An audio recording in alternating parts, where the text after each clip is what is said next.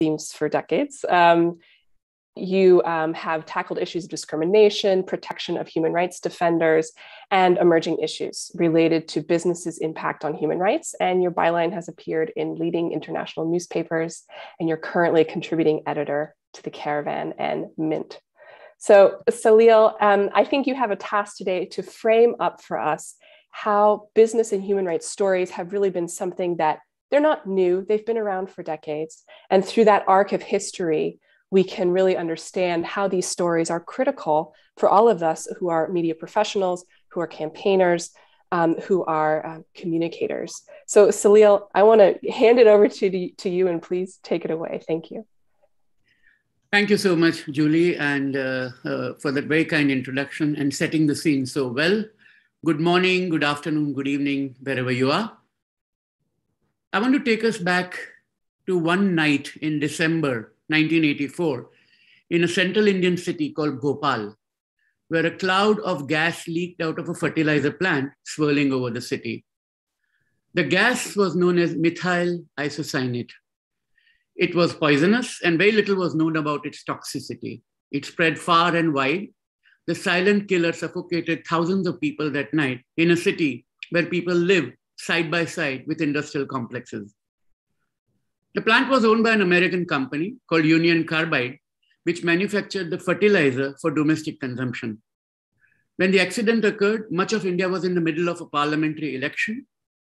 Up to 3,000 people died immediately, and close to 10,000 people, and possibly many more, had their lifespan shortened, dying much earlier than their regular lifespan. Victims of that disaster continue to seek justice. American lawyers sought to represent Indian clients, but India argued before an American court that it had the capacity to try the corporation at home, and so the US court sent the case back to India. A deal was later struck between the government and the company in 1987, and Union Carbide paid a substantial sum, but admitted no wrongdoing, and survivors and victims' families have continued to suffer poor health and are still fighting for justice. Later, Union Carbide sold its global business interests to another American corporation known as Dow Chemicals. But the Indian subsidiary was hived off, sold to another Indian company. Victims have sought justice for years, as I mentioned, and Dow Chemicals, as a parent corporation of Union Carbide, insists that it has no responsibility for what had happened in Bhopal that night when it was nowhere on the scene. And that is correct. Dow Chemicals did not own Union Carbide in 1984. But the gas leak was not a freak occurrence. The role of the company had been under the scrutiny of an intrepid journalist for quite some time. His name was Rajkumar Keswani. Keswani, who died at the age of 71 in May this year, had been persistently reporting on the failings at the Bhopal gas plant. He pointed out the shortcuts that the inspectors were making, the risks that the plant posed in an area which was highly populated and congested, and in the administrative and managerial shortcomings. Few took notice of his stories early, and yet his diligent reporting deserves far greater attention than he received. Journalists engaged in reporting the human drama need to follow his footsteps.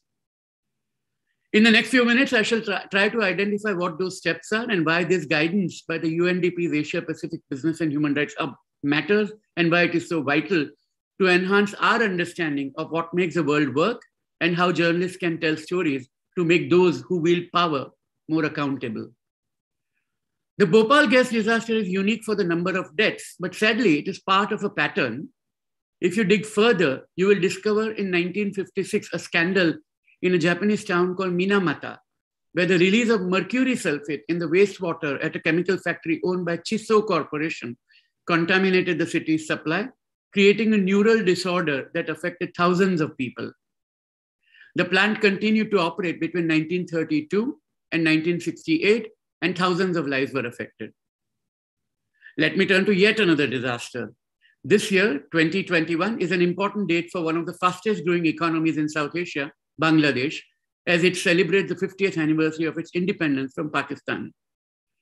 When Bangladesh emerged as a new nation, a State Department official in the US described it as an international basket case. The international community assumed that Bangladesh would remain the poster child of poverty. Its budget would be made up of grants from weary angst-ridden Western governments. But today, Bangladesh has superior social and human development indicators than many countries in its neighborhood. It houses its poor people better, educates its girls, offers superior healthcare, and children born to Bangladeshi mothers have better chances of a longer life expectancy than most of its neighbors. Bangladesh's success rests on several factors. One is its overseas workers and who send billions of dollars in remittances, and its productive garment workers, many of them are women, who stitch the clothes that much of the Western world wears today. This garment export saga is a glittering success story. However, in 2013, a building called Rana Plaza collapsed in Dhaka, Bangladesh's capital, and more than 1,100 workers died.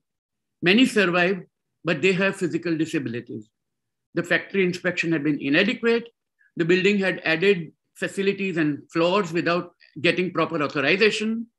The factories were working overtime to meet production targets for multinational brands. They competed with one another on cost because the global garment industry sought fast fashion where clothes are made cheaply in countries with low labor costs and supplied efficiently to the world's malls. That well-oiled, outwardly efficient supply chain has lifted millions of workers out of absolute poverty, but their existence remains precarious. As the COVID-19 pandemic has shown, when the factories close, the workers are pushed back into poverty as there is relatively ineffective safety net. The collapse of Rana Plaza led to the creation of two multi-stakeholder initiatives to address the problem, Accord and Alliance, which were effective insofar as they aimed to prevent a repeat of such a colossal collapse. Rana Plaza was not the first disaster to strike Bangladesh. Bangladeshi and international reporters, trade union leaders, and human rights defenders have been crying hoarse for years about the conditions in which the factories operated. Over 100 workers had died in a fire at a factory in 2012. It must be our hope that such disasters don't happen again. Our understanding of the interplay between business, politics, and society is enhanced when we connect these dots. Regulatory failure leads to disasters, and disasters have adverse impacts on human rights. Eternal vigilance is the cost of liberty, and the three actors, independent actors who cast light in these dark alleys and hidden corners of global commerce matter. What is to be done with it is up to us. Those three actors are union leaders, human rights defenders, and journalists. Union leaders champion rights at work, human rights defenders campaign to improve human rights for all, and journalists listen and observe and tell stories that someone somewhere wants to suppress. That is news. The rest is advertising. News may be the stuff between the ads, but without news, a newspaper is worthless. Asian countries have focused on improving competitiveness by lowering barriers, and since the early 1990s, there has been an upsurge in foreign investment in manufacturing, transforming agrarian economies. Unions, civil society groups, and journalists are essential to ensure that the development is fair and just. Many reporters, local and foreign, have been highlighting stories involving the interplay of business, politics, and society, and what it does to the people. In the Philippines, Maria Ressa has been fighting a valiant battle. In Indonesia, investigative reports by journalists and human rights groups have shown poor working conditions in plantations. Wire agency reporters have exposed the role of unscrupulous, below-the-radar businesses engaged in human trafficking in the Bay of Bengal and the South China Sea. Journalists have examined what has come to be known as khaki commerce in many parts of Asia, where the military-owned businesses skew development priorities. Australian journalists have closely scrutinized a controversial coal deal of an Indian company in their country. And journalists have shown the role of timber and gem trading companies in Southeast Asia in perpetuating human rights abuses. As we travel across Asia, from the football factories in Punjab in Pakistan to the shipbreaking facilities at Alang in Gujarat, India, from the brick-making factories in Bangladesh to the rubber glove-making factories in Malaysia, canned seafood manufacturers in Thailand, or construction projects in Singapore, cotton producing farms in Xinjiang, China, and the export processing zones in Sri Lanka, we find stories crying out for attention. We find human drama that adds a new dimension to our understanding of economics and dry statistics of gross domestic product growth. They also point out the failure of governments to protect human rights, the weaknesses of international standards and human rights mechanisms to safeguard the rights, and the role business has played in maintaining the status quo. This does not mean that everything wrong with the world or every abuse affecting the poor, the dispossessed, the marginalized, and those who are denied their power is because of business. Far from it. The role of the state, the unwilling one and the unable one, is important. But this does mean that there is much more that business can do to improve people's lives beyond what companies claim in their glossy brochure and when they sign up to adhere to the aspirations of the Sustainable Development Goals. This responsibility is twin. The state has the obligation to protect rights, business has the responsibility to respect rights. And yet we find that there is a gap between the rhetoric and the reality, and this is where it becomes necessary to identify remedies. In fact, what I've just described, protect, respect, remedy, is not a magic formula. It reiterates what the world needs, and it has been established succinctly in the UN guiding principles for business and human rights. This is an appropriate moment to remember the pivotal role of John Ruggie, former special representative of the UN Secretary General for Business and Human Rights. He played the role in drafting those principles and steering them skillfully through the labyrinthine corridors of power. Professor Ruggie, who was a friend and a mentor who died last week, was an astute political scientist who understood how the world worked. He knew why it was important to bring along all stakeholders together to build an architecture where companies would respect rights as long as the state kept its part of the bargain of protecting rights. And since Ruggie knew our world and its imperfections, he called for remedies that identify, prevent, and mitigate harm. This framework is crystal clear and commonsensical. His legacy will continue to inspire us.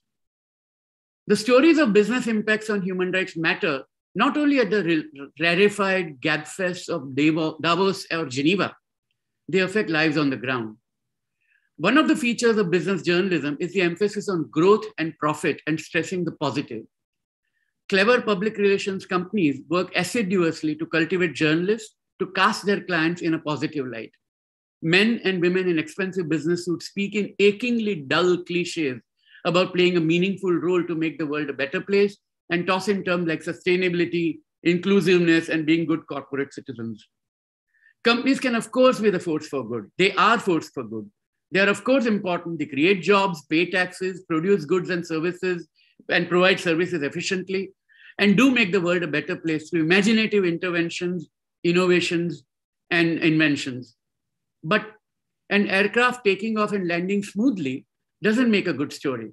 A delayed flight, a scheduling mix-up, baggage being mishandled, or tragic crashes, they make news. It is when things don't work as advertised or intended that a reporter gets interested. And there is a business angle to virtually every story that's outwardly political or social. Reporting about business should not be mere reiteration of balance sheets, price-earning ratios, corporate plans, size of an initial public offering, or the insatiable search for unicorns. Good reporting requires that you look beneath the surface. Yes, a company hiring more women in managerial positions, that is good. But when it has to downsize, are women employees on the shop floor more likely to lose jobs? That is a more real story. When a company allows its workers to work from home, are women more likely to face stress, mental pressure, violence at home? Are they more likely to drop out? It is those stories that a good journalist seeks. The role of a business journalist then is not to be a cheerleader for the corporate world, but to ask questions about the impact of business on the society. To be sure, it does not mean being critical of business, but skepticism is a cornerstone. So what should reporters do? In my last few minutes, let me point out some of the things reporters do need to do. Listen to all the sides, not only corporate executives and their agents, but also the workers and members of the society. Protect your sources. There are good reasons why employees or representatives of communities impacted by a company's actions may prefer anonymity. Protect them, ensure that they are not harmed. Trust, but verify. Every assertion is a claim. Ask when a company claims it has done something. Ask the activist for evidence, not his or her opinion, when the activist blames a company for what could be a systemic or governmental failure. Understand the complexities. Business stories are not only about one company gaining market share at the expense of other. It's not a sports match, but the complexity of why companies have behaved the way they have done. One side doesn't fit all. After the coup in Myanmar, some companies may have good reason to stay on. if their withdrawal would lead to hundreds of thousands of women losing their jobs in the garment sector. At the same time, some companies may be justified in leaving if their continued presence leads to becoming complicit in abuses. A good reporter will analyze those complexities. Figure out where the responsibility lies. The state has an obligation to respect, protect, and fulfill rights. Its unwillingness and inability to play that role does not mean a corporation has to substitute the state. A company has neither the mandate, nor the capacity, nor the authority, and often no expertise to replace the state. There is a good reason why today East India Company is only a boutique brand and not a colonial power. Draw on the framework. Based on the UNGPs, journalists should identify what is expected of the state and the company, and raise questions about assumptions, challenge assertions, and go as far as the facts take them. And let the reader or the viewer decide. A journalist is not a propagandist. She is not an activist. He is not the sole arbiter of truth. Journalists should provide accurate information and interpretation to the readers and viewers so that they can conclude what the truth is and act accordingly. This guidance is important. It clarifies why business and society are interlinked. It shows how a society's progress is to be measured not only by the dollars and cents earned by the shareholders, but also by the hard effort of women and men who work. The interplay between business and society has profound implications on governments, nations, and indeed the world. Pursuing stories with curiosity, persistence, and enthusiasm, raising questions about what doesn't make sense, widening the range of sources, and explaining the stories in clear terms is the duty of all journalists. Political journalism isn't all about bad news. Business journalism isn't all about good news. The two affect one another, and its consequences reverberate through the landscape. And good journalists, like the canaries in coal mine, can identify those rumblings that foretell the tremors. Theirs is not to set the world right. Their role is to tell those stories, and in the process, comfort the afflicted and afflict the comfortable, so that it is a slightly better world tomorrow than what it was yesterday. Journalists have to be the bridge, have to bridge the difference between the stock market and the bazaar, between the investor and the consumer, and give voice to the voiceless, recognize the power of the powerless, and give space to those who have the rights but are denied access. It is a noble calling. May this guidance help journalists to discover newer ways of looking at stories that must be told. Thank you. Salil, thank you so much for sharing those big insights with us early in the morning for you. And you did a wonderful job painting the picture of just how big hitting these business and human rights stories have been just over the last decades, and the critical role of journalism in empowering readers and listeners and watchers to make informed choices in their lives. Journalists challenging assertions. That was my big takeaway from those thoughts that you shared. So a huge appreciation to you, Salil Tripathi, for joining us very early in the morning for you. And now I want to go straight into that aspect that you highlighted for us in your remarks, and that is this guidance, this handbook that the UN Development Program has produced to support exactly what you're calling for, which is that journalists go out there, challenge assumptions, take a tough look at the behavior of companies, of corporations, how they impact people's lives, their fundamental dignity. And there's some know-how to be able to do that, some things that a journalist or an editor needs to consider. And that's why this handbook exists. So at this moment, I'm really proud to bring in two people who have spearheaded the development of this handbook, which is being released today. And those people are Harpreet Kaur, who is a business and human rights specialist at the UN Development Program's Regional Bureau of Asia and Pacific. Good evening, Harpreet. And Nick Raystrick, who is the author of the handbook. Nick is a writer, editor, and trainer with a focus on humanitarian media, joining us from the UK. So to both of you, a very warm welcome and big thank you for spearheading this tremendous work. Harpreet, I want to turn to you. Tell us about what journalists and editors can find immediately, concretely helpful about this handbook that UNDP is releasing today. Thanks, Julie, and good morning, good afternoon, good evening, whichever part of the world you are in. That's the thing with this online events, you don't know how to wish people. But thank you everyone for joining us today. And Julie, actually, before I answer your question, I would like to take this opportunity to formally launch the UNDP's handbook, Reporting Business and Human Rights. A handbook for journalists, communicators, and campaigners, but also take this opportunity to thank everyone for making this happen. Nick Raystrick, who's here, here with us for conceptualizing and writing, and actually for producing various versions of it. For Rick Mary for his design, media professionals who gave us their time to share their experiences, to journalists who validated our various drafts, and last but not the least, our colleagues, Livio Sarandria, Kevin Lehman, Suparak Visarat, Amy Selmer, who have been working not just for, during the last couple of weeks, but actually for almost a year working on this. So thank you, everyone. Really, really excited to launch this handbook today.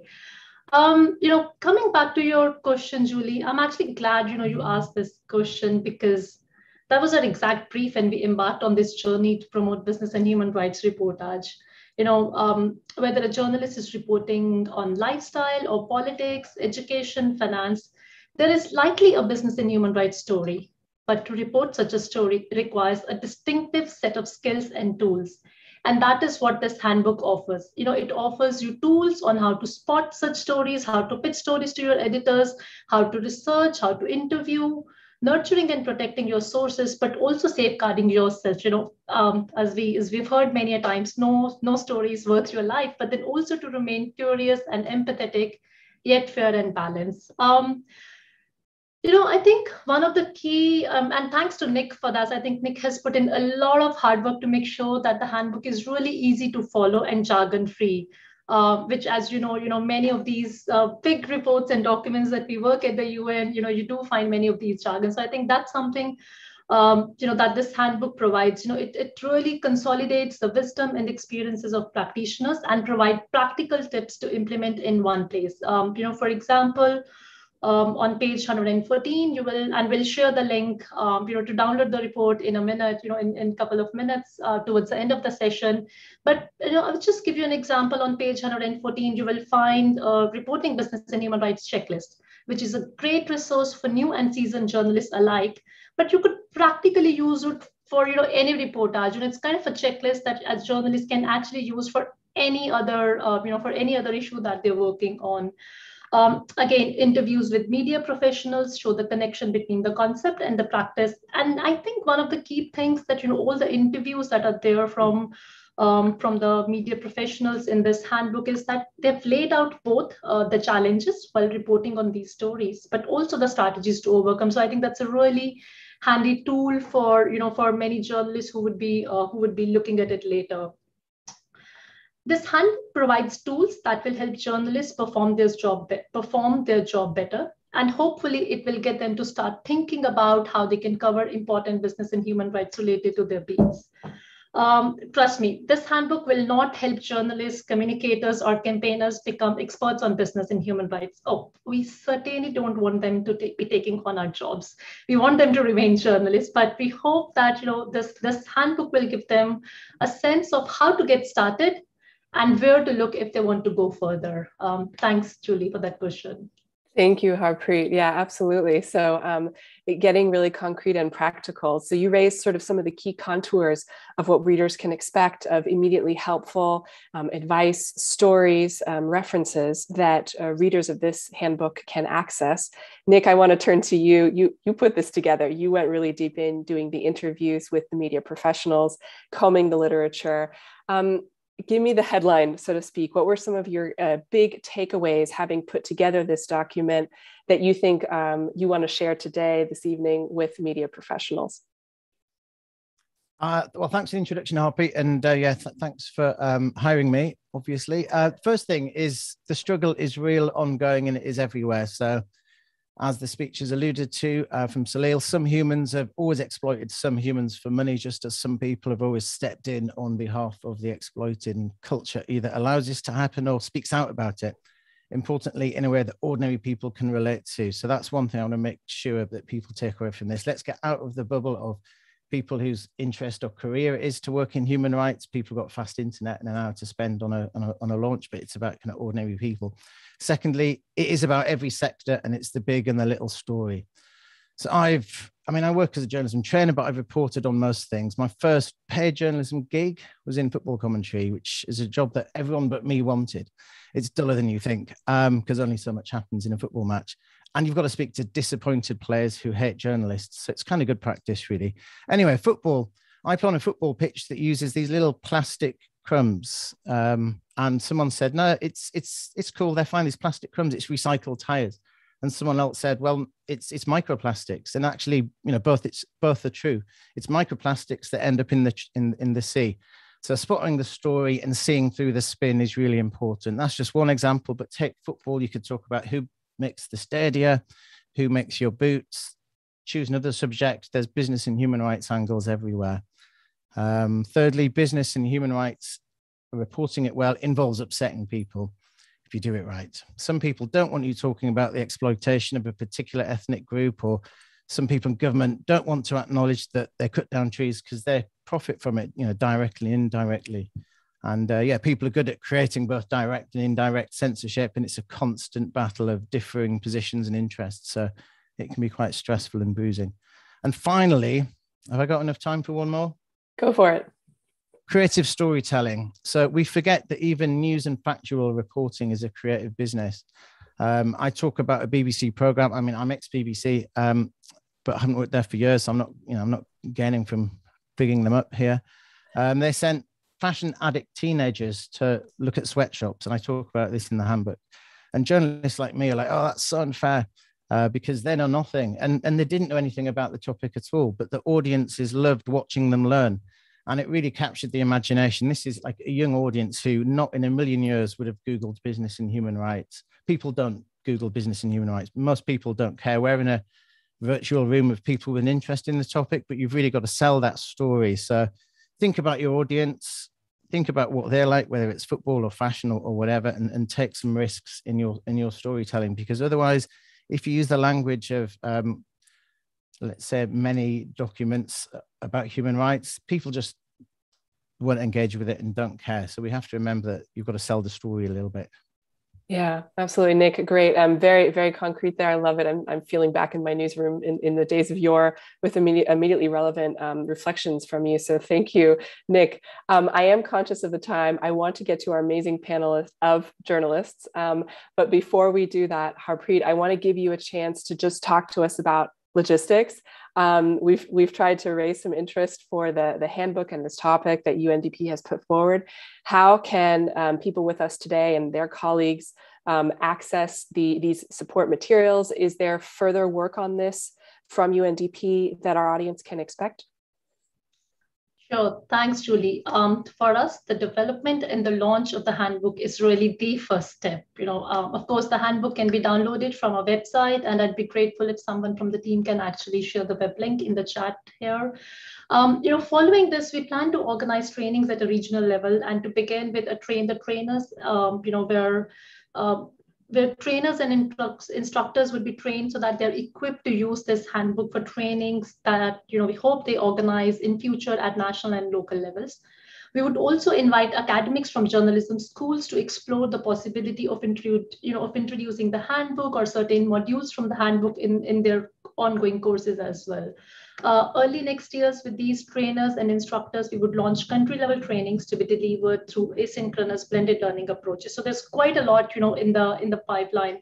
I think it would also be interesting to explore the possibility of organizing field visits during these trainings and facilitate peer learning opportunities for journalists. I think that's something that we haven't seen a lot happening, at least in Asia, on business and human rights. So we would like to bring together journalists from different countries and just have those peer learning experiences together. Perhaps even introduce fellowships at a certain stage. We definitely do want to translate the handbook in various Asian languages. And really lastly, we would welcome any other ideas to disseminate the handbook widely and support a network of journalists reporting on business and human rights issues. So a lot is in the pipeline. Stay tuned in. Thanks, Harpreet. Okay, so stay tuned. There is more to come. As you have ideas perhaps coming in about how you'd like to engage with this material, maybe you've been inspired, maybe you have ideas about furthering its uptake and use across for media professionals, campaigners, communicators, you can also take a moment and put it in the chat. Remember, at any time, you can interact with us by typing into the chat whether it's a question for one of our speakers or whether it's a sort of an organizational question, and the team from UNDP can get straight back to you on that one. So I want to thank Harpreet and Nick. This was short, but let's not underestimate the sheer amount of labor and love that went into producing this handbook. And I want to congratulate you and the whole team around you for doing that. Everybody, do be sure to access that. The link has just gone up in the Zoom chat. So before you get completely distracted and dive into the handbook, I want to take the next moment to welcome our panel, because these are three incredible women journalists from India, from Bangladesh, from Thailand, who have experience reporting business and human rights stories, some of them many decades of experience, and some of them just one story. And in this upcoming panel, we're going to be talking about how they, as reporters, journalists, editors, went about covering those stories, their key considerations, maybe some of the challenges they faced. So at this moment, I'm really pleased to welcome Anuba Bhosle, who is the founder of Newsworthy, joining us from Delhi. Sushmita S. Prita, who is the impact editor at the Daily Star in Dhaka, and Kritika Clotre, who is a freelance reporter based out of Thailand. So to all of you, very, very nice to have you with us. Thank you for joining us in the evening for you. It's a real pleasure. So I want to really just kick off by giving you all a chance to introduce yourselves, to tell us a little bit about your journalistic background, and then maybe share with us your origin story, how you began with this whole business and human rights things. For some of you, I know it was very recent. For some of you, it's been a long time. You're quite an expert in this space. So give us a brief background on how you find yourself in the position today of talking about your business and human rights reporting. So Anuba, if you can kick off for us, please do go ahead. Thank you so much, Julie, and it's been fascinating. I've been listening right since Salit set out that white picture for us, and I'm extremely privileged to be here. Thank you. As you've introduced, I'm coming here from Delhi. This is now my home, my office, my workplace, my everything.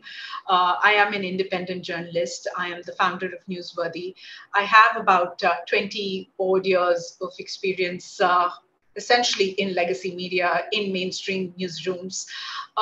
Newsworthy is essentially a digital storytelling platform. It is on social media, and very simply, it tells stories that matter. It is intersectional. It has one thumb rule, looking at public interest. And I think that's sort of the ethos of my entire journalistic career. I often find it hard to sort of put myself in a bracket of a journalist who's done business, or who's done business in human rights, or is a political journalist, or is a social sector journalist. But I think my focus on inequity, my focus always on foregrounding people's voices and experiences, and the fact that public interest is sort of foremost in every story that I may have covered on the ground or I may have edited for other journalists, I think sort of puts me in a place where I find a place in this particular panel. I do have a stronger sort of work on human rights, having been covering some of the stories in India that come from the northeast of our country, in the north of our country, where there are low intensity conflicts that have been on, and they could be sort of categorized as specific human rights stories. But I think over the course of my career, I found pesa, which is money, power, which could be political power or corporate power, people and politics all intermingle. So I think with that, I'll rest it here, and I'd love to listen to the other panelists. Absolutely. Thank you, Anuba, for joining us from your office, home, etc., as we all are doing these days, aren't we? So I now want to turn, Kritika, I'd like to turn to you joining us today from Thailand. You've got a pretty different background compared to Anuba. Tell us a bit about yourself as a reporter, and then how you got into covering a business and human rights story. Hi, my name is Kritika Clotre, and thank you everyone from all over the world for joining us. Well, I have 5 years of experience in journalism, and I had been working for international news desk for Thai media and Thai TV channels, including National Broadcast Services of Thailand and also other private agency. in Thailand also. And I was responsible for reporting international events related to Thailand, including human rights issue. And then I presented on TV. Well, I was a presenter as well. But Thailand has a lot of foreign migrants, and most of them are from neighboring countries. They come here, most of them work in factories, and they are, as you all know, they are vulnerable groups facing issues like potential human rights abuse. And that's why I got into it. Yeah. Yeah, thank you for that, Kritika, for giving us that perspective. And now, Preeta, I want to turn to you joining us from Dhaka. Great to have you with us.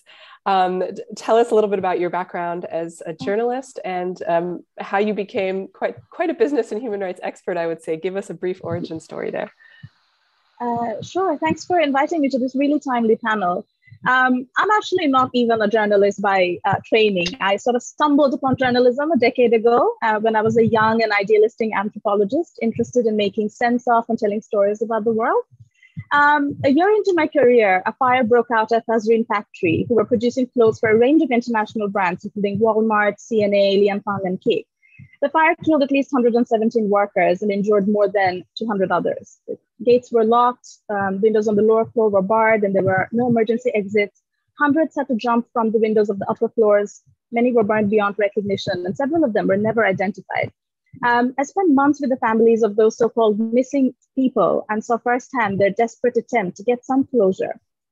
And then 5 months later, Rana Plaza happened, and Salil gave a brief but very moving overview of that incident. And for months after the rescue operation, you could still sort of like, you could still smell the corpses in the air. And for years after, or like years later now, I can still smell those corpses. Sometimes like those triggers appear. So it might sound cliched, but Tazreen and Rana Plaza had a profound impact on me. It made me really question my own complicity in enabling such an oppressive industry to function. So that's really when I started following labor issues more closely, focusing more particularly on the transnational supply chain and how they not only allow such violences to happen, but make them almost inevitable. I think it's really important that we stop normalizing these violences and hold institutions from large companies to small suppliers accountable. And so throughout my career, both as a journalist and then as a researcher, I've tracked labor issues and I've tried to tell a bigger story than what appears to the eyes. So when I was reporting, I covered labor issues. When I was writing op-eds, I wrote op-eds. When I was an editor of a news magazine, I made sure that, labor stories or the workers' perspective came through in everything that we did. So that's sort of my origin story, and that's where I'm at. Terrific. Thank you, Preeta. And actually, I want to keep you in the spotlight here for a moment because I want to pose the first follow-up question to you. And by the way, a reminder to our audience, I see you engaging here in the chat. Keep doing that. Keep sending us your questions and comments. Also for our speakers, do not hesitate. But Preeta, I want to come back to you. You sort of finished up by crystallizing how you came into this actually galvanized by a very, very clear story about a business having very severe impacts on human lives. And that was your catalyst to get in and become, do reporting and be an editor as well. So in your view, I have the sense that you see a business and human rights angle to many stories. But of course, you also, through your work at media houses, you have to maybe sell that a bit to colleagues, to editors, to other reporters. How can reporters and editors see a business and human rights angle in an ordinary story, as Salil referenced, in a story about an earnings report from a company, in a story about clashes between workers and an employer at a factory? How do we see that angle amidst the obvious headline? Right, like for me, as you said, like I see business and human rights stories everywhere, right? Like if you're willing to ask the difficult questions, if you're really willing to see, then they're everywhere. So if I just look around myself, even the electricity that I take for granted comes at a very high price to the environment and communities at the margins, because with less than 4% of power in Bangladesh being generated through renewables. The tea I drink, for instance, is being picked up and packaged by women earning less than €1 per day who have no access to toilet facilities in the tea gardens. The shrimp I ate for lunch is being cultivated in the southern region of the country and is being endorsed and funded by multilateral and aid agencies such as the World Bank, ADB, but it has crossed salinity levels in those regions to go up. And it's displaced communities, agricultural lands are gone, plants and trees are dying. So I mean, for me, those stories are everywhere, and I'm always fighting with editors, and I'm fighting with my colleagues to make sure that they see those stories. And it's been an uphill battle. I'm not gonna lie, it's been an uphill battle, because at the end of the day, not everyone works in an independent organization. Not everyone has access to access to those kind of storytelling platforms. So operating in corporate media is sort of difficult, and you have to always negotiate, always try to convince your editors that this is a story worth telling, and this is a story worth making enemies over. But practically speaking, like, how do you find new angles for your investigations, right? So it's one thing, there are some stories that are always already out there. You just need to go and find those stories. But sometimes it becomes difficult to find new angles, right? So the RMG sector, everyone's written about it. What's new? How can I find something new to write about it? Of course, there are the usual ways that any journalist follows a story, like cultivating sources within the industry, putting Google alerts to track developments in the sector, etc., stuff like that. But one way I do it is I really track protests, not just big ones that make it to the headlines, but I also small protests that come up in online portals or in social media platforms, or that my union activist friends are talking about. The protests in themselves may seem too insignificant to report, but they may lead you to a bigger story about a sector-wise violation. For example, a small protest about forced overtime in one factory can lead you to a bigger story about how, during the pandemic, employers in many factories were using the threat of dismissal to get workers to work X amount of overtime without pay every day, amounting to millions of dollars in wage theft. The same with press releases. There may be a press release about a report launched by a research institute, which on the onset looks, really boring. You don't even want to go over it. But if you dig deep, you might be surprised with the kind of data they highlight, and subsequently, they may lead you to your own investigation. And another thing that I think is really helpful, especially for business journalists, because I'm not a business journalist, I always look at businesses with suspicion, but I know a lot of business journalists don't always do that. But I think it's really important for them to scrutinize the claims that companies make about upholding rights, right? And all of the CSR activities that they do. I think it's really important that we don't take them at their face value. So when a big fashion brand like H&M launches a campaign on ensuring living wages within 5 years in their supply chain, I think it is our duty to follow up at the end of 5 years, whether they've instituted it or whether they have now replaced their straightforward claim with somewhat vague claims about ensuring transparency in wages in their supply chain, So our job as journalists aren't to simply reiterate the corporate speak that these companies are so good at. It's really to go to the source and call out their hypocrisies.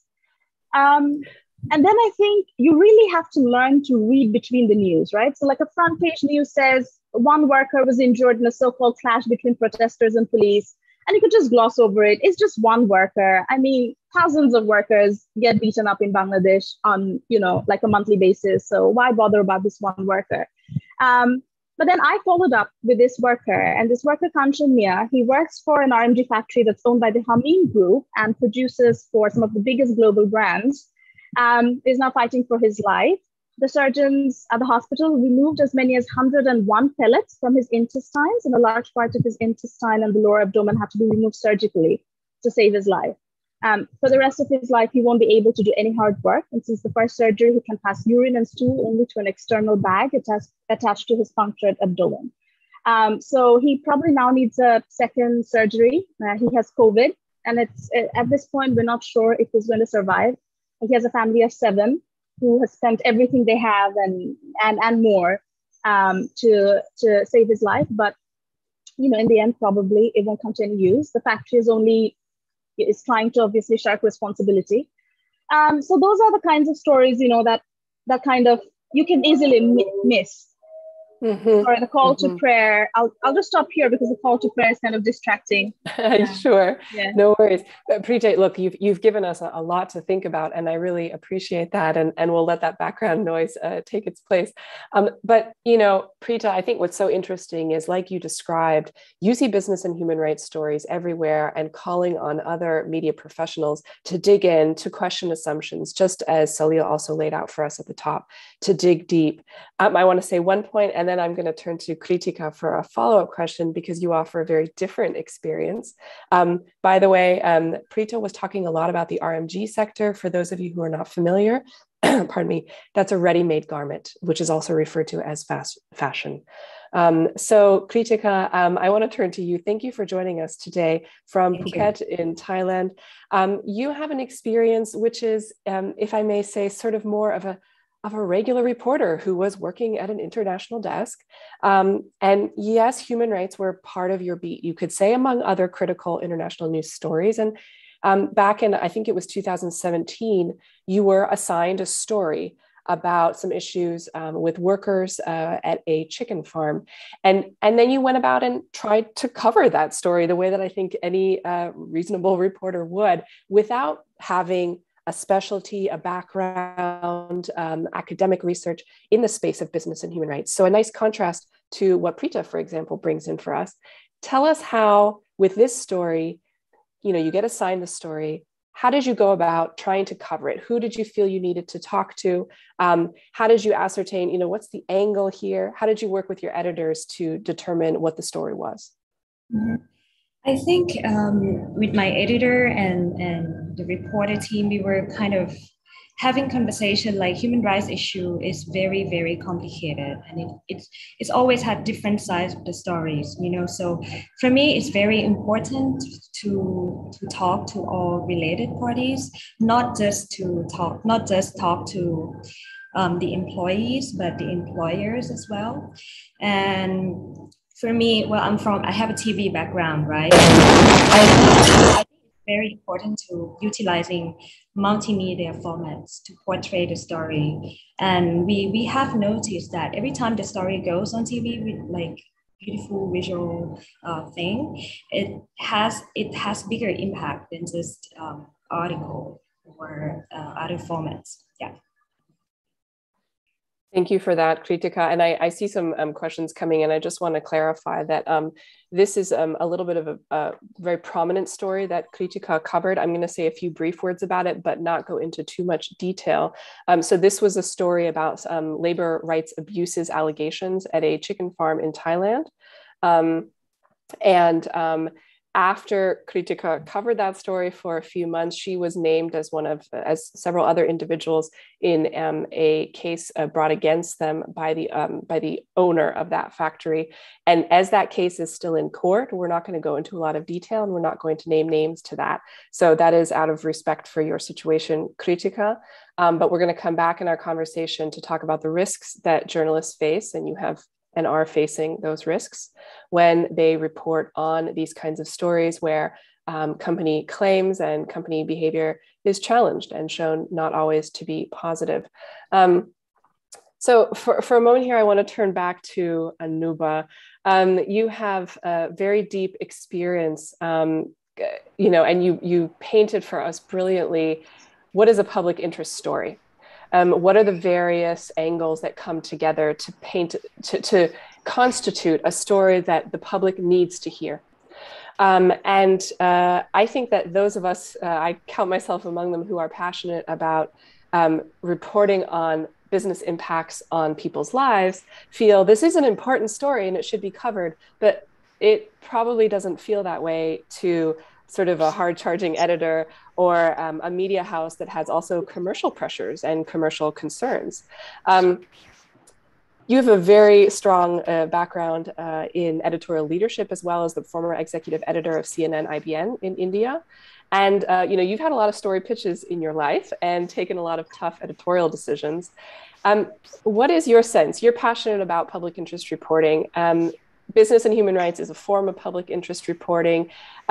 How can reporters pitch this story effectively, highlighting the newsworthy angle of it while recognizing the complex human rights issues that constitute the story?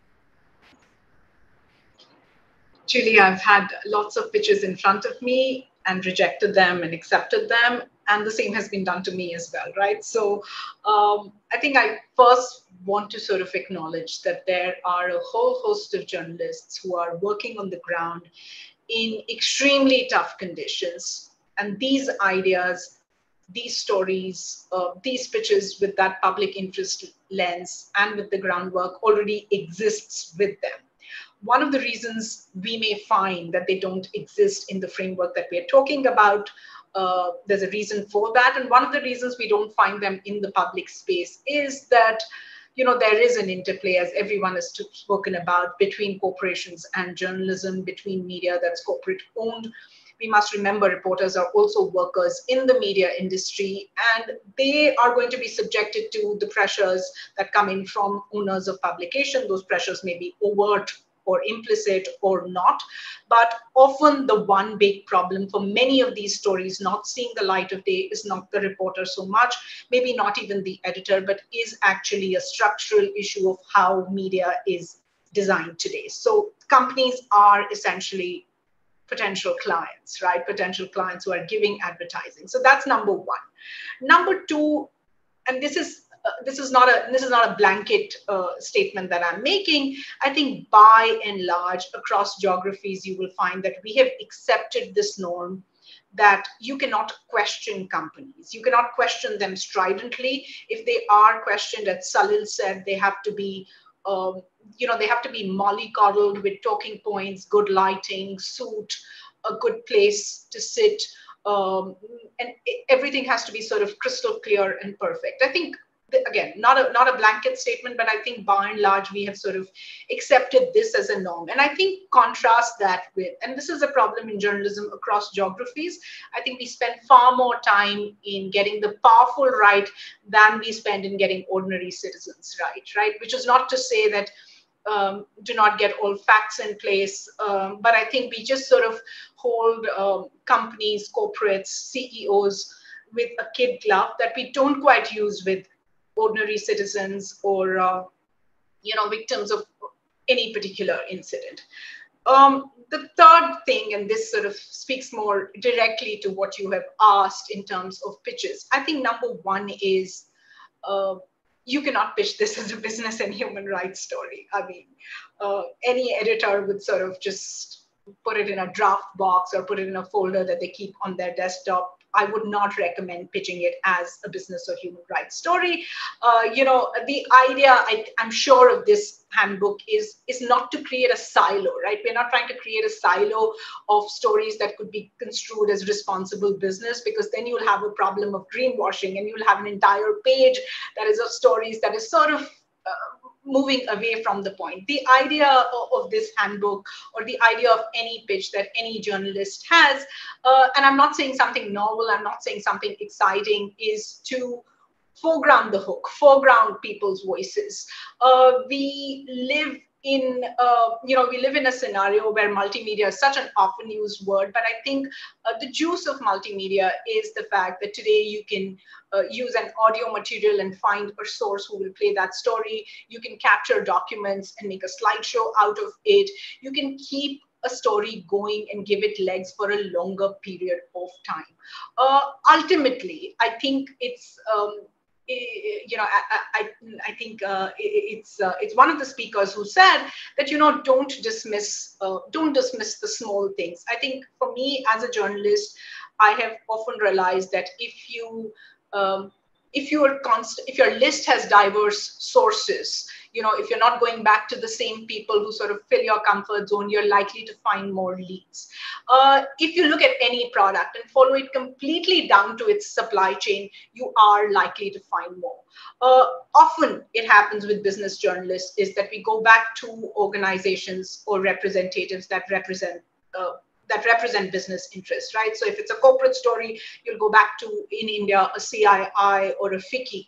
But there are a whole host of organizations that are protecting the interests of the marginalized communities, that are protecting interests of women workers, etc. And again, put them through the same scrutiny that you would put everyone through, but also put CEOs, etc., also through the same scrutiny. One more thing I want to sort of just highlight, that I think we should use this great handbook, this great material, these great insights, not just for business sector journalists, not just for business journalists, because I think what's needed is sort of breaking these silos.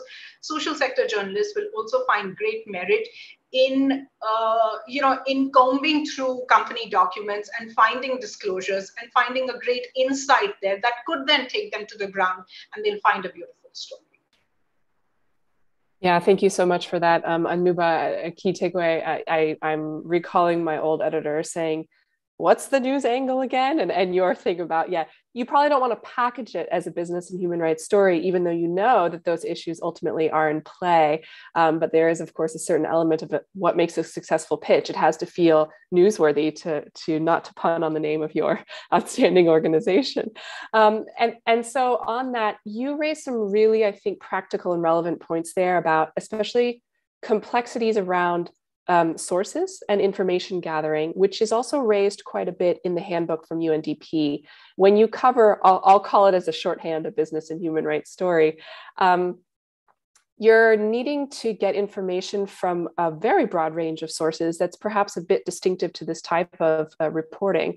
And Preeta, I want to turn back to you. You've been doing a lot of reporting on business and human rights stories and are probably fairly practiced at understanding the breadth of the kind of source relationships that you need to have to get the information you need. And also not just human sources, but then information sources, whether it's very dense financial documentation from corporations all the way through to, attending an informal meeting of community members who are exchanging information about which factory is the better place to work. Talk us through a little bit those practicalities, the human sources and the information sources that you need to cultivate to do the storytelling well. So Preeta, you're on mute. So I'll start with one of the challenges that I have, because I'm not a business reporter and people tend to see me as more of a human rights, researcher, activist, so on. So the business people don't really take to me so well. I mean, they often refuse to give me comments. So that's one of the challenges that happens when you do these kind of things. So oftentimes that actually does pose a challenge, because I have a story ready, but I need the comment of the owners association, and the owners association simply not give me a comment. So then I'd have to reach out to my business colleagues who do maintain good relations with them, and then get a comment. So there is that risk of you, at one point or the other, you will make an enemy out of someone, and they will try to make sure that you can't run your story, because you can't run your story without their comments, right? So we have to find ways to sort of circumvent that. I try to, as I said, I try to maintain relationships with a host of actors, including, of course, business people, less so, but local unions, and that can be the more NGOized unions, that can be really small unions that are more left-leaning, and that they don't have registrations, but they may have a point of view, right? Because these big NGOized unions have a lot to lose, and maybe they're under greater scrutiny of the government. Maybe they can't speak up, maybe they can't take to the streets, but maybe a small left-leaning union can, because they're smaller in number, they're not that much of a threat. So maybe they'll be more willing to speak up on certain issues. I do try to go straight to the source, so the workers. I do maintain my relationships with workers. I do take them quite seriously, and I do think we owe it to them to not just tell their stories right, but also follow up later about what happens to them. So over the years, I have cultivated a lot of relationships, and I call them not just to ask what's happening in their factories, but to ask what's happening in the community what are some of the key concerns that they're talking about? Because I think, when you hear the voices from the bottom, it helps you frame your story in a way that you would not otherwise frame. So I go there and then, build up. So one of the challenges in reporting, for instance, about sectors that are export oriented, right? Because they bring in a lot of GDP to the country and they're really celebrated nationally, as Salil pointed out, Bangladesh is a success story because of the success of the RMG sector and success of some other sectors as well.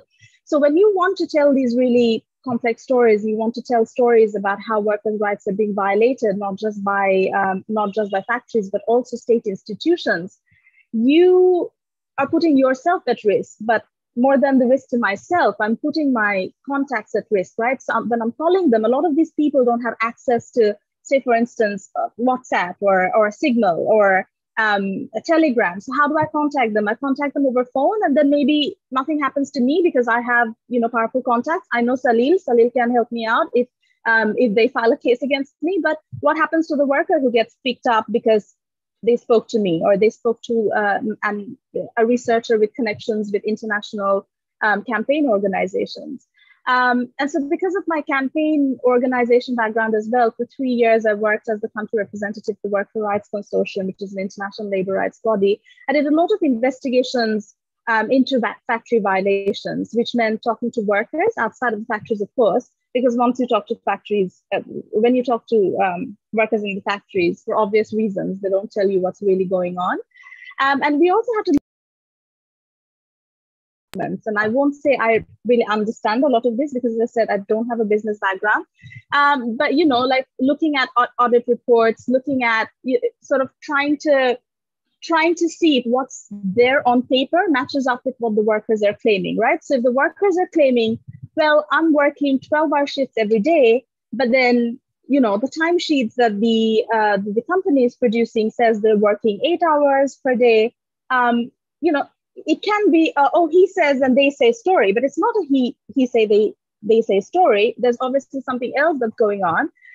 So one way we went around it is we provided workers with timesheets where, they essentially filled out when they were going in and when they were coming out.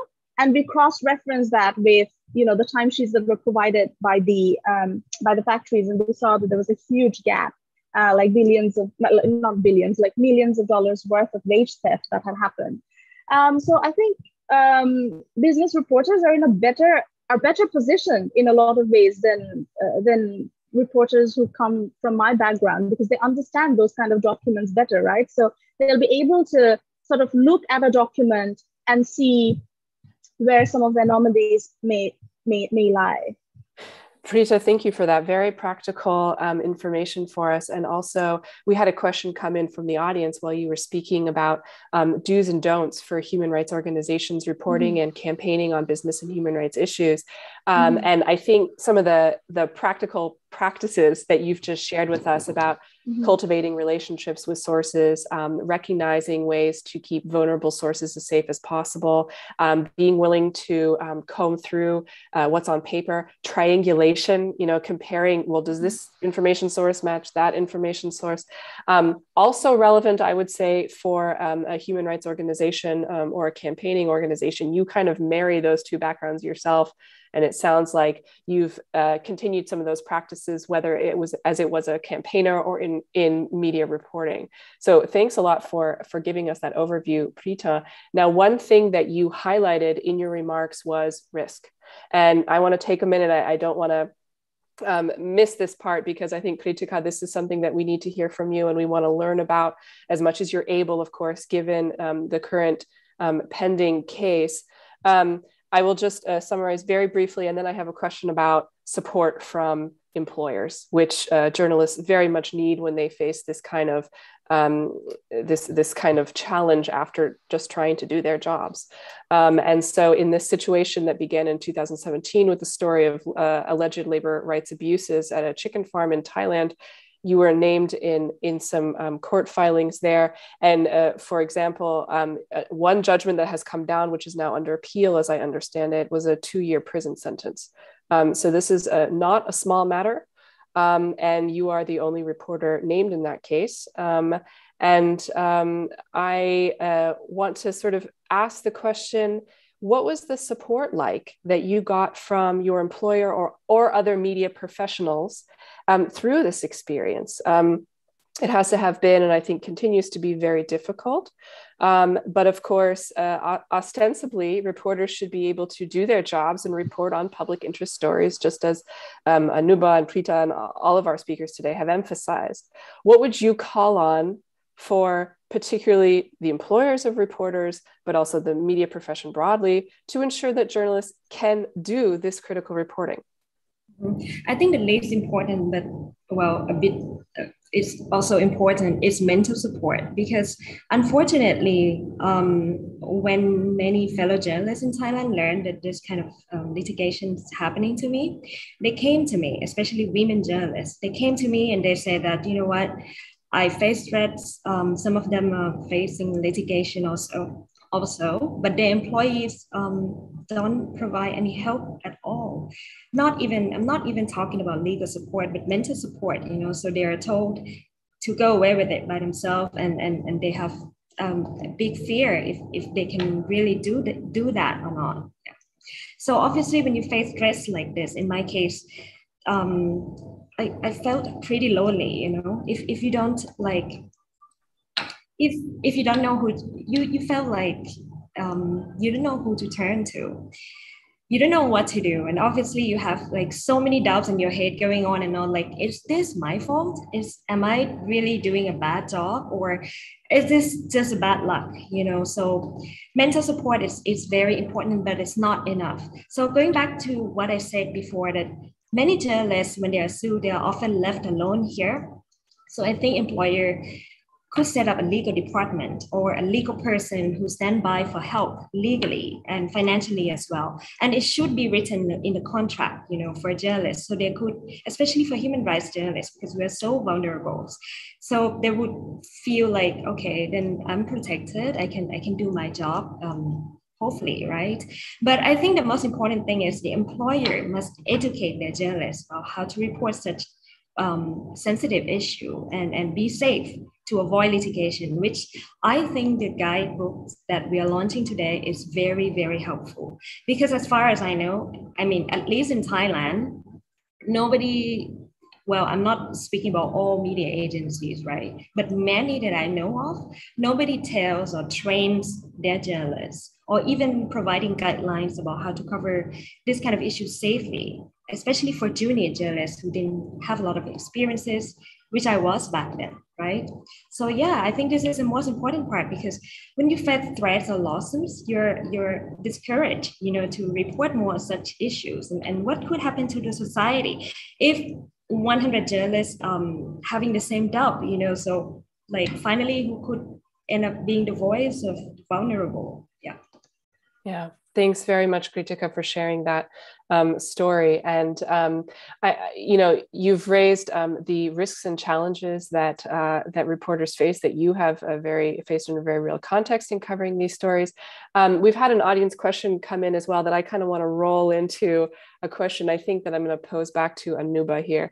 And that question has to do with ensuring that especially the next generation of journalists are prepared to cover these stories, acknowledging the complexity of doing that coverage, acknowledging the risks they may undertake. You've been involved in training materials for journalists, specifically in India, on covering business and human rights stories. So you've really gone specific with this.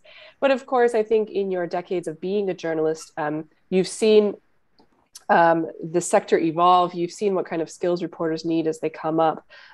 So what do you think for our younger set of reporters and media professionals in our audience today? What do they need to be aware of in terms of skills they're going to need to do this kind of critical public interest reporting, and how they can manage the risks that we've just heard about? One example from Kritika. Julie, maybe if I could just take the risks. Sure. Vis-a-vis yourself and the sources first. And I'm only going to rely on personal experience and what sort of the camaraderie of journalists is and what we share with each other, right?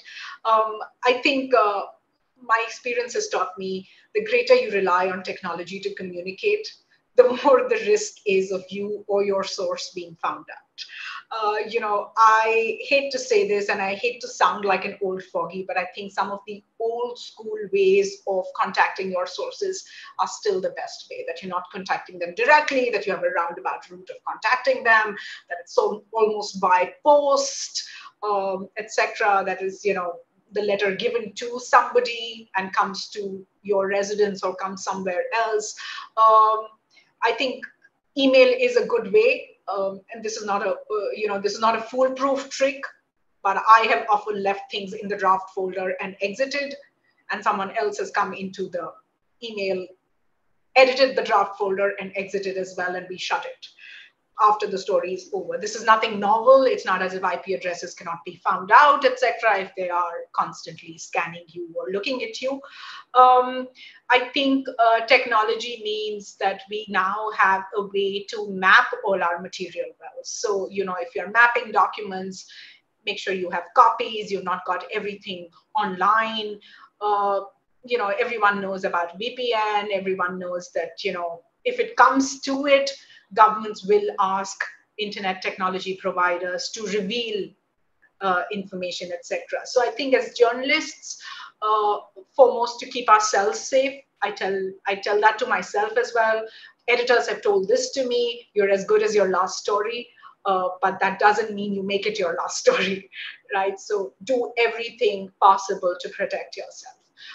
The second thing is lawsuits, and individual journalists getting involved in it. I've had a couple, but I've had the support of my employers in it. I think the problem happens when employers themselves get involved in sort of slap suits, etc. And then sometimes the best they do, it's happened to me in a couple of cases, they pull down the story and they apologize, right? And then sort of your integrity as a journalist is thrown out in the open and said, we are pulling out of that story, and everyone puts you into a question mark. I think that's sort of the failure of an editorial leadership or the ownership, which I think is scopes out from this particular conversation. Julie, like a complete journalist, I have forgotten the second part of your question. That's fine. That's fine. I wanted to see if we had an audience member come in with a little question about also, are journalists being trained in a manner today that enables them to report on these kinds of critical public interest stories? And Anuba, you've probably seen this generation come up and work with them. What do you think young reporters need to be aware of in terms of their skill set to do this kind of reporting? As Preeta said, I also do not regard myself as a business journalist, and therefore I have learned to look at these documents and these disclosures that companies have. It's sort of, why do I need to look at it, etc. And I think over my years as a journalist, but also more specifically over the last 2.5 years, when this sort of terminology of business and human rights and this framework has got so embedded in my work, I've realized it's a good skill set to have. It's not tough. It is not tough. There are very simple tricks of the trade that can tell you which particular page of an audit report you need to go and look at. You can simply go on to the website on environmental clearances, and very, very quickly you can find out what the minutes of the meeting were, who were the people, how are they connected to ministers, etc. It is not tough. I think it just needs a little bit of sort of rigor from our side as journalists, and of course from sort of our editors and the entire framework, telling us that, this is not just the scope of business journalists. This is not just the scope of academics or researchers. Everyone should try and have this skill set. It may or may not lead to a story. So I think that is one particular skill set. I think the second that I find, if someone had told me to document well. I think my notebooks are great documents because I'm constantly on the ground and making notes. But I think, what these documents or what these disclosures are telling me, if I was to just be, what should I say, a little more disciplined, if I had been a little more disciplined about keeping these disclosures, I think over the period of 6 months, I would find a story idea there, which of course, I'd still need to go to the ground with, etc. So I think that's one skill set. I think the rest have sort of already been discussed in a sense of diversity, inclusion. But I think as we grow as journalists, we often realize that we should see corporates and not ask them only about what they make. Put the corporate in the context of the geography, in the context of the policy of that particular sector, because corporates, the state is now today not the only actor. Corporates are doing a whole lot of more services, providing services to citizens. So they absolutely have a responsibility. They're using natural resources, they have a responsibility. So I think often we tend to do, we ask them about their Q3 results, we ask them about new technology, we ask them about how many women have you put on the board, but we're not placing them in context of the geography and what else is happening. Anuba, very, very practical tips. And I took down there's a very quotable quote: we should not only ask business about what they make. For me, a great way to end our panel. So thanks for putting a cap on that brilliantly. And a really warm thank you to all of you. We actually have more questions that have come in from the audience that we don't unfortunately have time to get to. So clearly this conversation has sparked interest. For those of you who continue to have interest in this topic, read the handbook and stay tuned to maybe some of the offers that UNDP is putting out to bring this issue of reporting on human rights to various countries, perhaps in your region.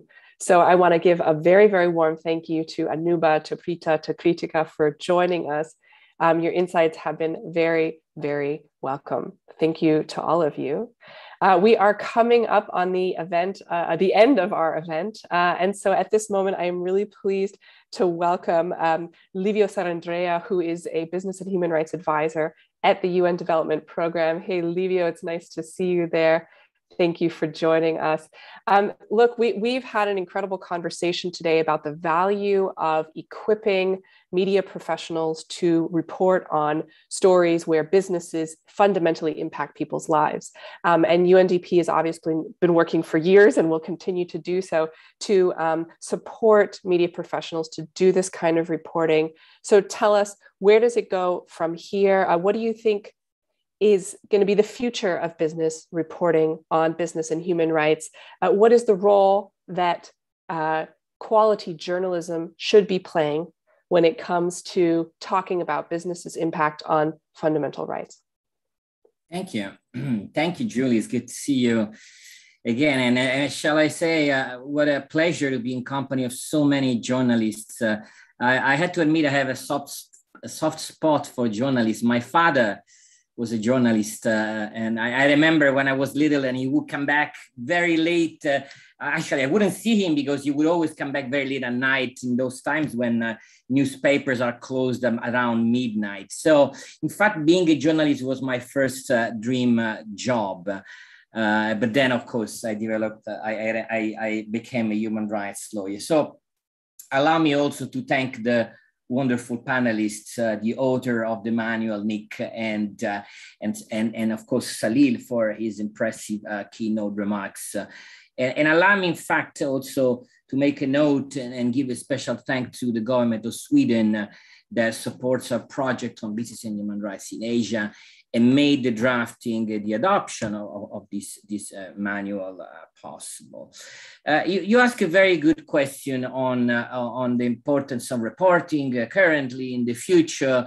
And I perhaps picking up on some of the points already made, I'll say reporting on business and human rights is critical and increasingly more so for two reasons. Somehow illustrated already, but I want to kind of summarize. The first is for accountability purposes. This was said over and over. It is critical to the discourse that companies are under scrutiny from civil society and from journalists as well for their practices. So accountability in the sense of that knowing and showing is, if I had to use the terminology that Professor Raghi, the author of the UN Guiding Principles on Business and Human Rights, used for human rights due diligence. If human rights due diligence is about transparency, is about knowing and showing, I think media has a lot to contribute in even helping companies somehow in showing. Company will know what the risks are, and media and other monitor actors help in the showing, so the transparency aspect of it. In this regard, allow me, perhaps for the sake of making today's discussion fully comprehensive, to point to a role that I think media can have, not only to show bad practices. And let's be honest, we all know that unfortunately, most of the practices that are shown on the media and should be shown are of challenges, are of abuses. And we know that showing these cases encourages companies to be clean in their operation and their supply chain because they want to manage their reputational risks. But I refuse to think that there aren't also some companies that want to do good, that are doing good. And I mean companies that really want to do that and are doing that, not those that, of course, only want greenwashing. So I completely agree on going deep into the story. But when that going deep into the story also tell us a good story, I think that good story also needs to be told.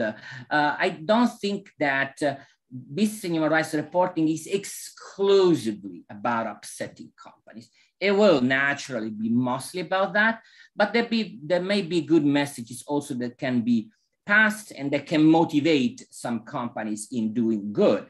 Because if the role of, one of the role at least of this reporting on business and human rights is informing consumers, consumers of course wants to know when their products, the products that they buy are linked to abuses, but they probably also want to know where are those products that are not linked to abuses, and whether if I buy them, I'm actually probably contributing to the well-being of society. So it's a point I wanted to make just for the sake of having a comprehensive discussion about the role of media vis-a-vis reporting corporate practices.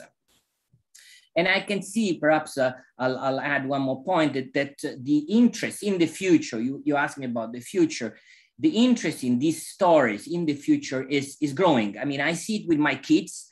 They're 7, 10, and 15, and they're super interested in these issues around sustainability. They are interested on where the products come from. So absolutely, the reference that I want to make here is to the generation Zoomers, as we want to call it, those that will be are already the consumers and will be the consumers in the futures. And perhaps one very last point, the generation Zoomers, and even us as adults, are using not anymore the traditional media to get our news, right? We get a lot of our news through social media, right? And we know that social media is this big melting pot of great journalists, very competent, but also people that are improvised journalists or homemade blogger and influencers. So let me just point then to that challenge there to somehow overcome, to make sure that reporting is done and is done in a good manner. And that's all the sense of the manual that we put out there. We want to make sure that those stories are reported in the right form. Again, I really hope our manual will be useful in that regard. I'll Thank you. Here. Livia, that's tremendous. And I think, as you've been talking, we've had conversations going in the Zoom chat. So I think we can at least hope that we had some success today in sparking that conversation, in encouraging that exchange between, as you put it, really high quality journalists from countries around the world, having that conversation about how do we really tell this story properly. And as you describe, it's not always just a smear story, so to speak. It also could be a story about a positive change that has occurred, about learning from a mistake and improving. But the task of journalism is to report what has occurred when it is in the public interest. And I think that every flourishing society must have free and fair journalism. And I think that this handbook can hopefully further that fundamental understanding of the role of quality journalism in our societies. So I think the conversation is just beginning. For those of you who want to be part of it, the first step is to check out the handbook. The link is in the Zoom chat. Be sure to grab that, and maybe UNDP can post it again.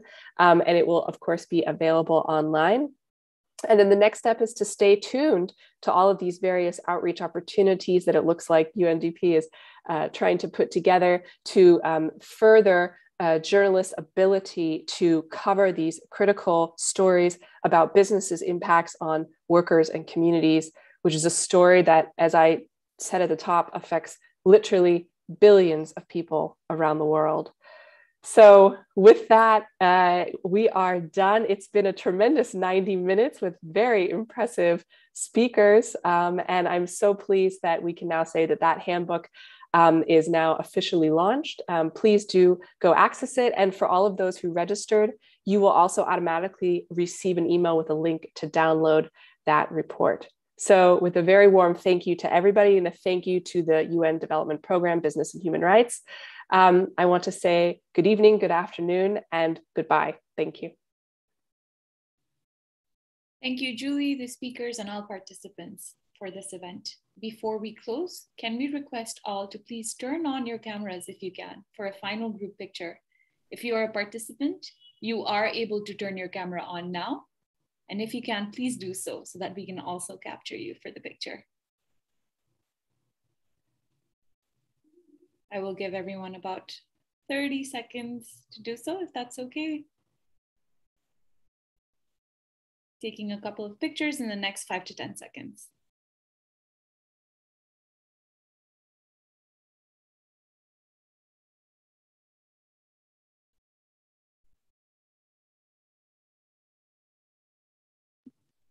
Just 5 more seconds.